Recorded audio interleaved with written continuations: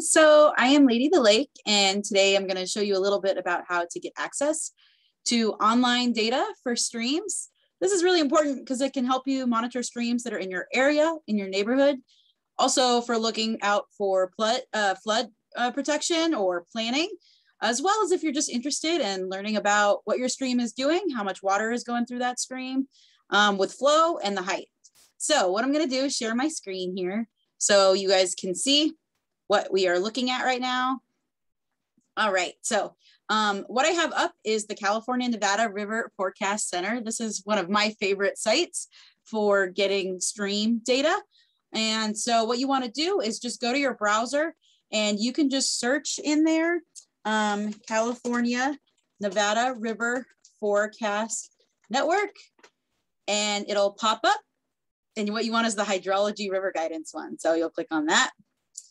Okay, you'll get a table like this or a graph like this. What I like to do is just go to home, and this will give me more options so I can search for exactly what I want. Now, I would suggest that you explore this website, put in a good half an hour, grab some coffee and just explore everything this website has to offer. It's amazing. It's one of my favorite sites. I use it for all of my stream prediction and planning, project planning on the ground. Whenever I'm doing anything in streams like sampling or monitoring, I go to this site. It's my go-to. All right, so what you want is to come to the screen like this. And what we can see is here's California, and we want to zoom in to where Clear Lake is. So just use your mouse, scroll in, there's Clear Lake. Now we have one green dot here. So this is actually the lake level gauge here right there in Lakeport. And if you want to click on that, you can get some lake level information. So I'm going to show you how this graphic is broken down. So this gauge has everything. It has the name, it's in Lakeport, the location where it is. It also has a rain gauge on there. So the top part of this here is showing the precipitation. And then the bottom part of the graph is actually showing the lake level or the in feet, how high the feet is in Rumsey here. So what we also have is these graphs are broken down into data from the past, from the last 5 days, prediction guidance data for the next 5 days, and then also current conditions during the last transmission of the data. So with line in the middle, and this is true for all of these graphs they provide on the California Nevada River Forecast Network, the line in the middle is the current conditions and the last time that it was updated. So here it was today, Thursday, October 28th at 9 a.m. And then you have all of the data that was observed at the station and measured for the last 5 days. So at any point in time, you can look at the blue side on the left, and that'll give you the data that occurred in the past. So that big rainstorm that we just had last weekend, you can go here and you could look, just hover over that top high bar, and it'll tell you the maximum amount of rain we had on that day at that time. So we look at this, we had 2.29 inches in that time period. And that was October 24th at about 11 a.m. in that 6-hour observed period. So 2 inches over 6 hours is pretty good for us. All right, but that's the lake level data. We're here to talk about streams. So let's go back to our main page here. All right, okay, so here we are back at Clear Lake. And what I like to do is click on this rivers box right here because it gives me a layer that shows all the rivers in my area, just so I kind of know what I'm looking at. Great, so the blue lines are the rivers here. Now let's say you're concerned about potential floods coming up. So down here on the right is significant river flood outlook. So if you want to know if there's a flood warning in your area, go ahead and click on that box and it'll give you the latest flood outlook product. Now, a box will pop up and says, no significant river flooding expected in this forecast area. That's great news. We don't have any floods expected right now. If there was any floods in this area, it might show some of these things in these colors. So yellow would be monitor. There might be a flood, but we're not sure, but you better monitor conditions. Red would be expect a flood above flood stage. And then purple is danger. Think about, monitoring those, but also potentially evacuating. So that's a good tool for if you're in a flood prone area and you want to know if there's any significant floods in the forecast. So coming up in the future. So let's click that off because we don't need that. So what I want to do is look for some gauges and streams near me.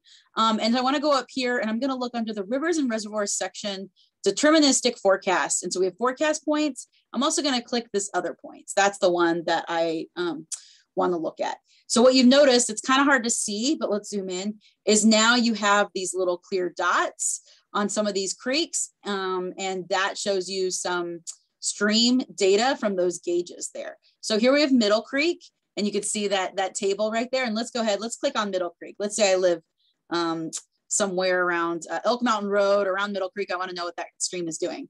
So here we are at Middle Creek and Upper Lake. That's the code for that point. And so what we have is the river forecast graph here. So again, we have precipitation, snow melt on the top. And again, we see we have that the rain data from this last week, the last 5 days. And look, we have some predicted rain coming up. It looks like we have 0.2 inches coming up on November 1st on Monday. So that's a forecast. So that's predicted information. Now let's go down here to the stream gauge. So on the left here, this is the height of the stream, which we call stream stage, which is in feet. On the right is going to be the flow measurement. So flow is usually measured in CFS, which is cubic feet per second. And so that'll give you the estimated flow or the flow that was observed and measured at that point. So let's look at here. Remember, we had dry, bam, then we got that big rainstorm last week. So the peak of that rainstorm in Middle Creek, if we just hover over that, and it's not letting me hover, there we go. So the peak at that point of the storm was 11 feet was the stage height, so the stream height, with a CFS or flow of 1418. So about 1,500 cubic feet per second was flowing through there at the peak at that moment in time. And that was on October 24th. So that's some great data right there. Now let's say, okay, that's a great graph, but you want to actually download that data and look at it, the numbers. You can go over here to the right. And what you can do is you can download the CSV, which is actually at each time that it measured, every 15 minutes, half an hour, what that data was. So that's a great tool there for you. Now, if you wanted to scroll down further, there's some more information about that gauge available here. Here's the location on the map, so you get exactly where that gauge is located. And then if you go down further, you have a little bit of weather information. So it's really like a great one-stop shop for all of your, river guidance, river stream needs, as well as your weather needs and expectations forecast for that point. So I'm going to show you one more site. So another site that is useful is CDEC, and that is the California Data Exchange Center. And this is through the Department of Water Resources. So they manage, along with USGS, a lot of the gauges and a lot of the creeks and streams around here in Lake County. So this is another good resource. Now, just so you know, a lot of these gauges are the same. There's not like one set for water resources and one set for USGS. A lot of times it's the same gauge. They just share information and then they partner on managing and maintaining those gauges. So we're really lucky that we have these agencies, both federal and state, being able to monitor this network for us.